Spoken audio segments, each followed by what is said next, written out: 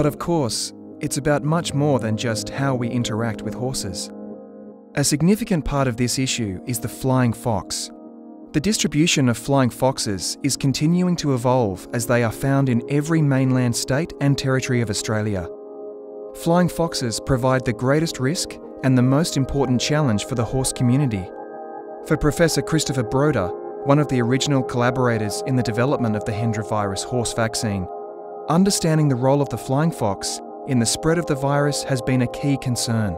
Given the understanding that we have about the Hendra virus, which is that when it jumps from bats in nature, it almost exclusively infects horses.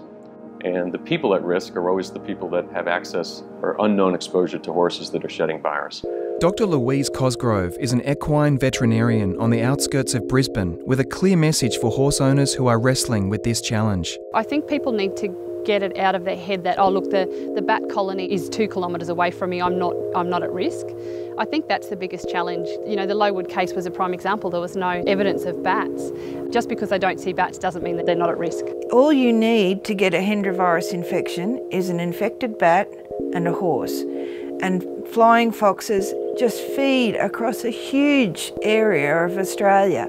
You know, I mean, we have a lot of bats in this area, and every night, you know, I would have worries, you know, whether that particular bat that you could hear in the trees, you know, might be infected or not. And we've tried everything. We know what precautions you're supposed to take, but at the end of the day, you know, it could happen at any time, you know, to any horse.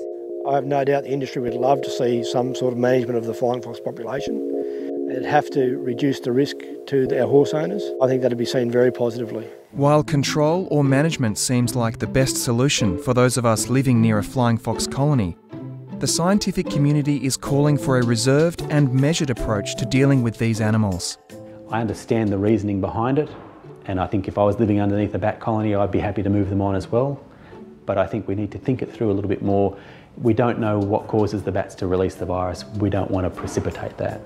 The ecosystem has evolved so that they reach a balance in terms of insect control and the pollination, seeds dispersion. So if you remove the bats from the ecosystem, for example, what I can see an immediate effect is that a disease carried by mosquitoes, insects, for example, will just, you know, skyrocket.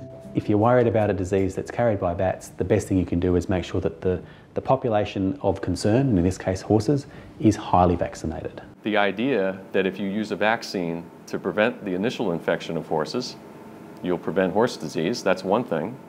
But then in addition to that, you'll actually prevent the possibility of virus shedding from horses and infecting people in the future. So you're getting 2 for 1 in a sense. So this has been a long dream of both scientists and the policymakers to have a vaccine against Hendra. My hope is that we get widespread adoption, because this is a deadly virus and we want to protect the Australian horse owning community.